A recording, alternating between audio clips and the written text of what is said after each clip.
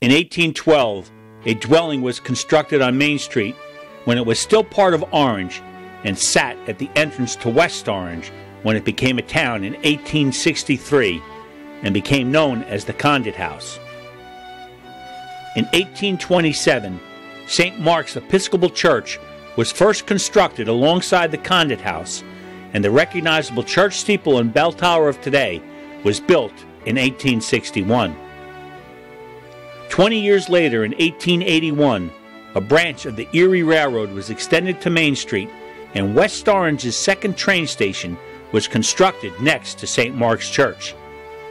These three structures sat side by side for many years as landmarks on West Orange's landscape, beaming proudly as icons of West Orange history. At once was considered the town center.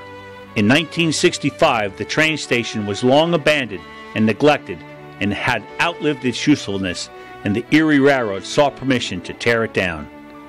The lot where it stood next to St. Mark's Church remains vacant to this day.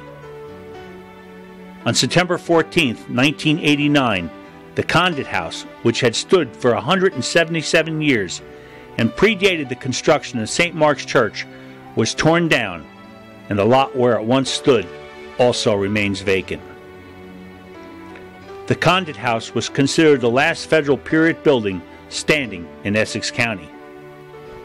With the Erie train station and Condit House gone, at least West Orange history was well represented, as St. Mark's Church survived and still stood as West Orange's oldest landmark. On January 1st, 2016, that all changed when an early morning fire gutted St. Mark's Church and rendered a devastating loss to the oldest building in downtown West Orange. It had been a familiar landmark which had stood at the entrance to the town for nearly 2 centuries. The church literally was part of West Orange since it was built with brownstone quarried from Schrump's Quarry in West Orange. The church steeple and bell tower were designed by the famous architect Richard Upjohn, and it still is the same today as would be recognizable to our long-gone Civil War veterans. The St. Mark's Church, known to generations of West Orange residents, now belongs to the ages. The surviving stone remnants of the structure now face a most uncertain future and will likely crumble as dust as they return to the West Orange soil from where they came. I'm Joe Fagan, the official historian of West Orange Township. My title is only honorary, but the history it represents is real. By coincidence, I was filming a story about the West Orange train station next to St. Mark's only hours before the devastating fire. I had no way of knowing my videos would be the last movies ever taken to St. Mark's.